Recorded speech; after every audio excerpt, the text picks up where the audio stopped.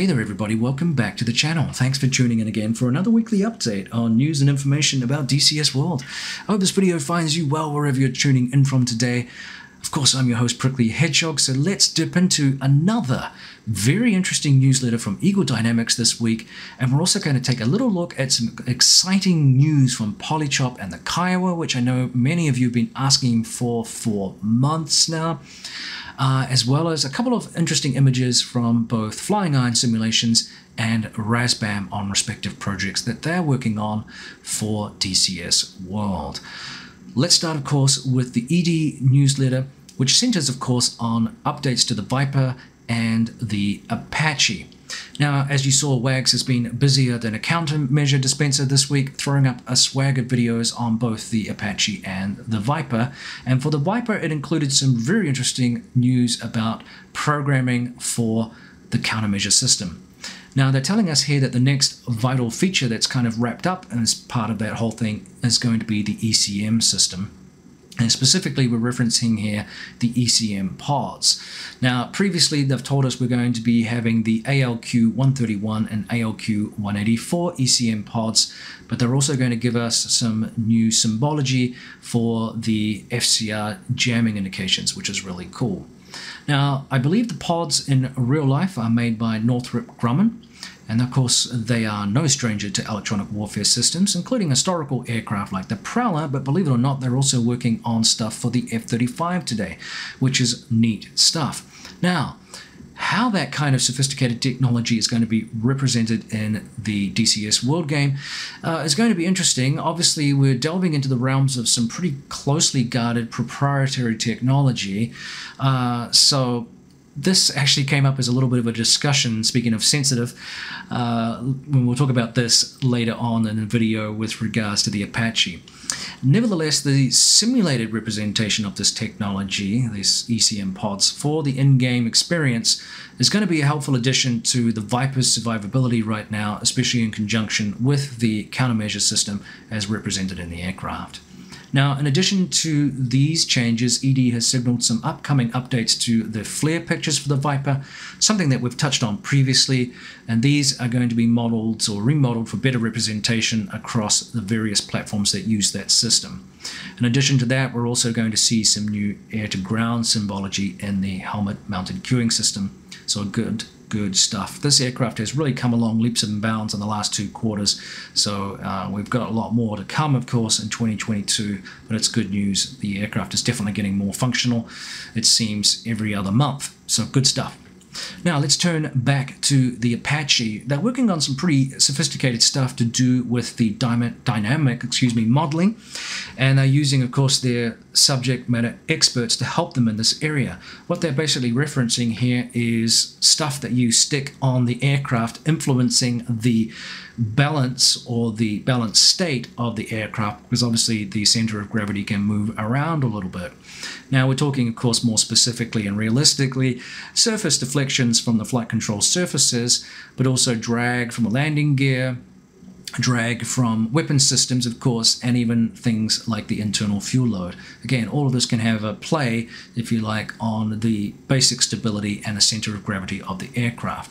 So to make sure that these things are properly modeled, the SMEs are basically taking it up for a spin and checking to make sure that the aircraft doesn't do unrealistic things or becomes unworkable, and then they can go back and reassess and make sure that they've got the calculations correct, essentially, is what's going on there. That's my plain man's guide to test pilot, if you like, work in a virtual world, which is pretty cool stuff. So I hope that makes sense. Anyway, the work obviously is very, very important, because we've seen actually quite a lot of input from real pilots with DCS. There's a lot of real pilots out there like Casmo TV, Mover, Gonki, and others too, are providing some very, very useful feedback, not only to us as viewers in terms of what we can expect from these aircraft and how it differs a little bit, because this is complex stuff. It's very difficult to mimic the mass and the aerodynamic forces and all those things in a 2D screen, even in VR, to accurately represent what's really happening. And there's a lot of stuff that you simply can't. And we actually joked about that in the air warfare group last week when we were discussing how difficult some of the maneuvers that we were doing, just based on a using track IR and having visual references, what we were thinking was maybe adding some blood pressure cuffs to our legs that kick in when we start pulling 4G, so we can get that physical feel. Now that's a gross exaggeration, but it is in a way what pilots get through feel that you just can't recreate. Obviously we don't want people passing out behind the keyboard where they have a coffee in hand trying to pull 9G. That's not what I'm referencing, but these subtle things just simply can't be felt, even with those cool, very, very cool moving chair things that you have now. I forget the appropriate term, but you know what I'm referencing, those full cockpits and things, which are very, very cool. There are limitations. Well, switching here over, as mentioned, to the 3D modeling of the flare rendered objects and multifunction displays for those aircraft that support that particular technology, that's being updated. And the attention to detail here is actually pretty impressive. The ED team have considered such things as how the wheels driven over certain terrain and length of time are going to emit a different kind of heat signature or radiation for the flare to pick up. I've got to get that word right because I've been criticized for that in the past. And another more obvious one perhaps is the radiation from guns and cannons and even engines and what they emit, again, for the radar to pick up. So Edie has said, keep your eyes peeled for this tech in the near future. It is very, very cool, and I can't wait to see what that looks like. I'm hoping we get some updated explosion effects as well for some of this stuff. We'll see how we go with that. It's a really neat technology anyway. Now, there was an interesting snippet 10 minutes into the video on the Apache TDS basics from WAGS regarding data link info. Now, according to the direct quote, WAGS said a secondary data link system is not planned at this time due to sensitivity issues and a lack of reference data. Now, I noted later that Casmo TV quipped in his community page on YouTube. He said the following there: how dare a civilian company claim that something the military uses is sensitive enough that they don't want to try and model it for their video game? This is an outrage. Which sparked, of course, some interesting discussion from his followers, ranging from what are you talking about to yes, this is an outrage.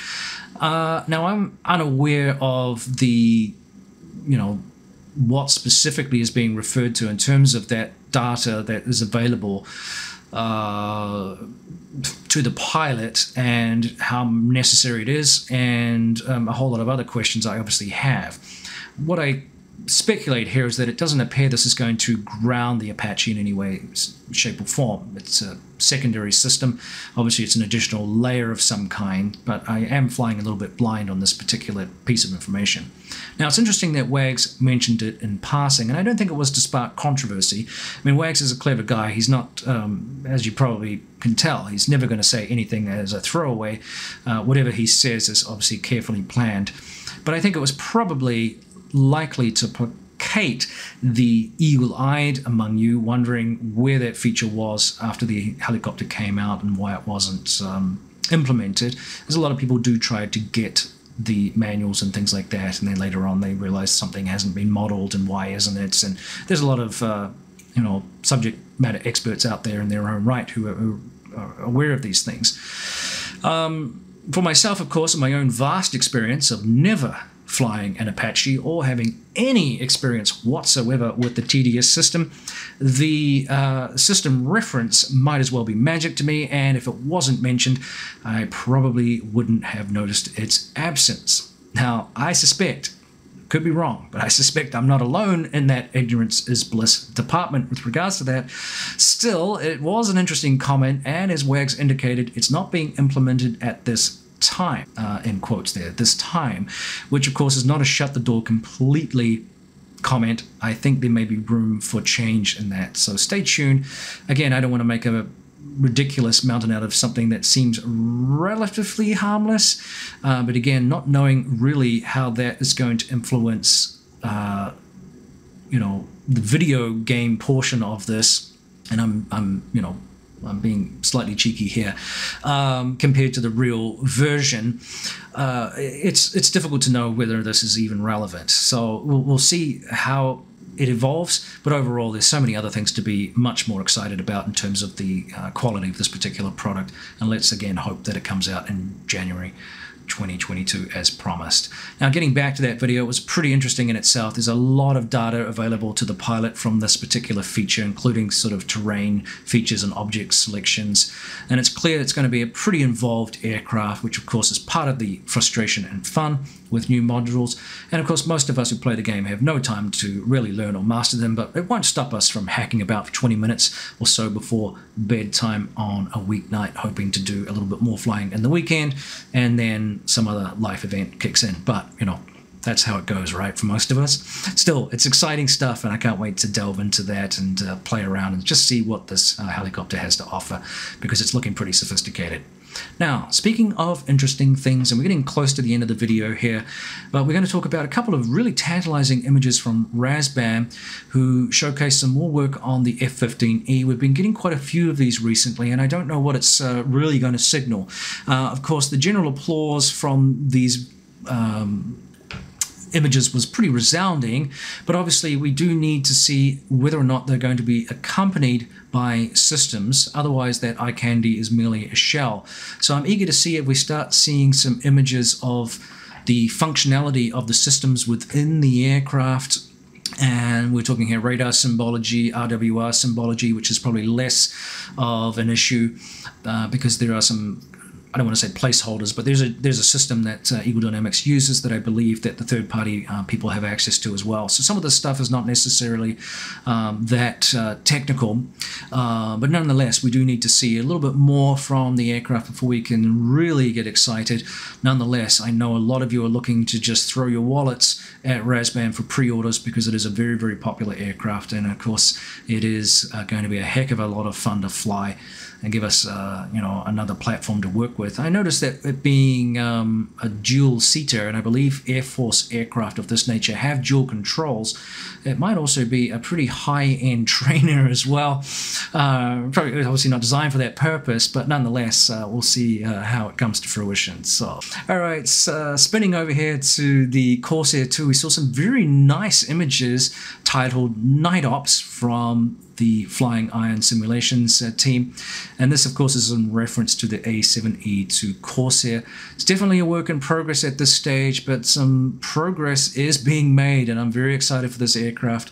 I know a lot of you have been very positive in seeing this aircraft in development with hopefully a future role in DCS World for, of course, carrier ops. So again, exciting stuff. So roll on the updates, Flying Iron, because we do enjoy them, and I think a lot of us are looking forward to that.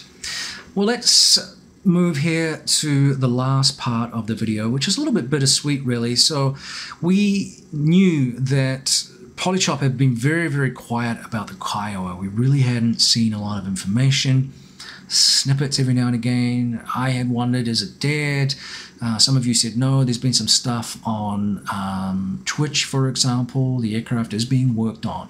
Basically what happened is, it sounds like we've got a very small team of a couple of people working on this, and one of the programmers basically has had some illness, which essentially reduced the productivity by about 50% or more.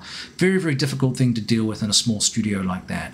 So essentially, you know, that really interrupted their flow. They've got other things going on. They've fortunately been in contact with Eagle Dynamics, who've been very patient with them apparently.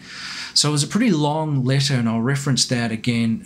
You can check it out on my community page, although you read it for yourself. But the team basically sort of apologized for what's going on, explained what was happening, but the good news is that the project is not dead. They are still continuing to work on it. As for when it's ready, of course, which is what you're all wondering, it will be done when it's done. And, you know, that's a very vague, obviously, and perhaps you know, obviously nebulous term, and it really doesn't mean anything. But I think we have to, you know, give some slack to the team. This is devastating news to have a person suffering from some illness and some stuff going on there that really hampered the production.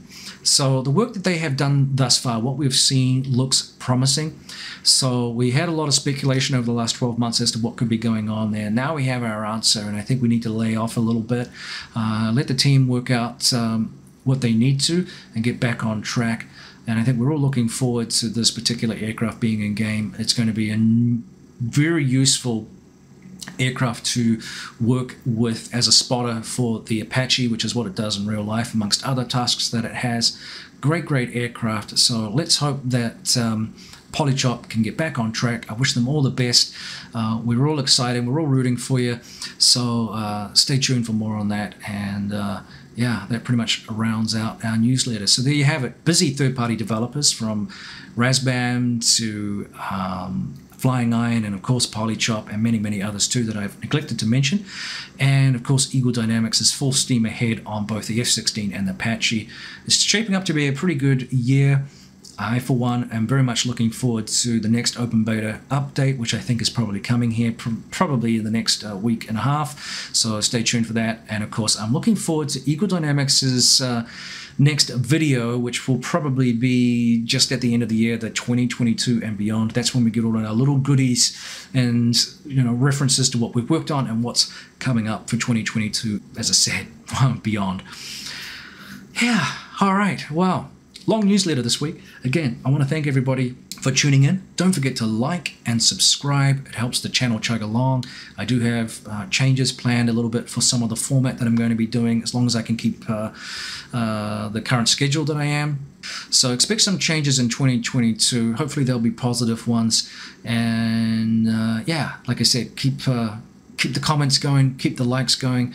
It helps with the motivation for me. And of course, it also helps with the channel exposure and the growth, and it gives me more flexibility to do more stuff for you. So yeah, stay tuned. There's good stuff coming. All right. Once again, thank you everybody. Take care. We'll see you next time. It's Prickly Hedgehog out.